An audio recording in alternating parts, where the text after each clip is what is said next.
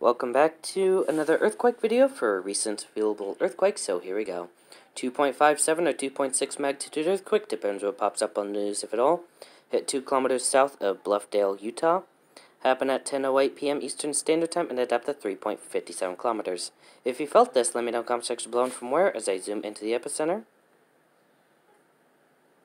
And, well, continuing on down. And according to you guys, this is the NSA building over here, and this may be like a power supply to said power plant. Bluffdale up here. And let's continue on down. Wait, Jordan's Narrow Park to the south, I just saw that. So, happened in a, pretty much on the property line.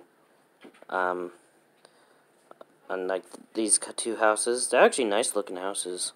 So, yeah. I'll give them that. So, Broken Arrow Circle, Broken Arrow Drive, Iron Horse Boulevard to the north with Perry Farms Trail, and Jordan River Parkway Trail. So, yeah, with that, that's about it. Clearing out some notifications. That's a good idea, read. And see you in the next video. Bye.